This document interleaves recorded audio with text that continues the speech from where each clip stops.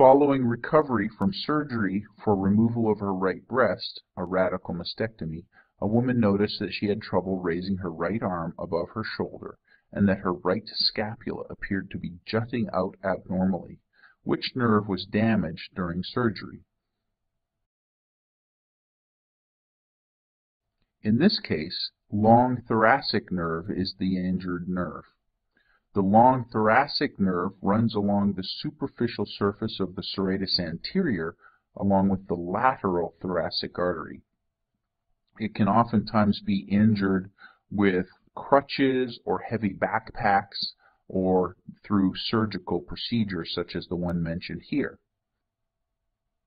When the long thoracic nerve is injured, they can't abduct past the horizontal or past 90 degrees because they don't have the serratus and the trapezius muscles to help with those thoracic movements and rotations of the scapula. The suprascapular nerve is going to be an initiator abduction and does not have the strength to abduct to 90 degrees. The thoracodorsal nerve is going to the latissimus dorsi, so it can't be that because it's a medial rotator and adductor, not abductor. And the axillary nerve is going to the deltoid, which is also going to be a major abductor. But the fact that they can get to 90 degrees means that the deltoid must be working. And the key red flag in this one as well is the jutting of the scapula.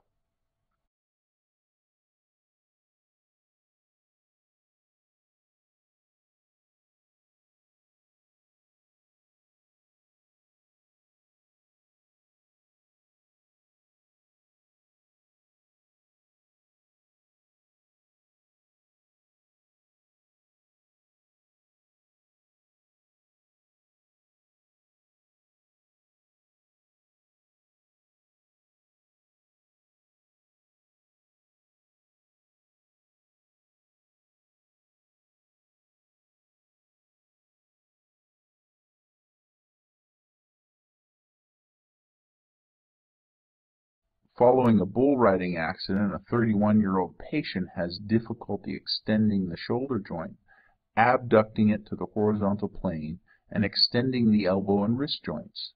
Which nerve structure has most likely been affected? Well, what you can do first is go through a question like this and start adding up what kinds of compartments are being done. So we have extension, abduction, extension of elbow and wrist. So there's a lot of extension going on. And automatically I start thinking of the radial nerve because it is the extensor nerve of the brachial plexus. And now we have to start saying how far back does this go?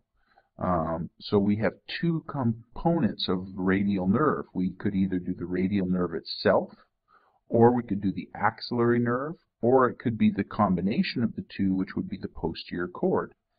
If I include the fact that abduction is done, I know automatically that the axillary nerve is involved.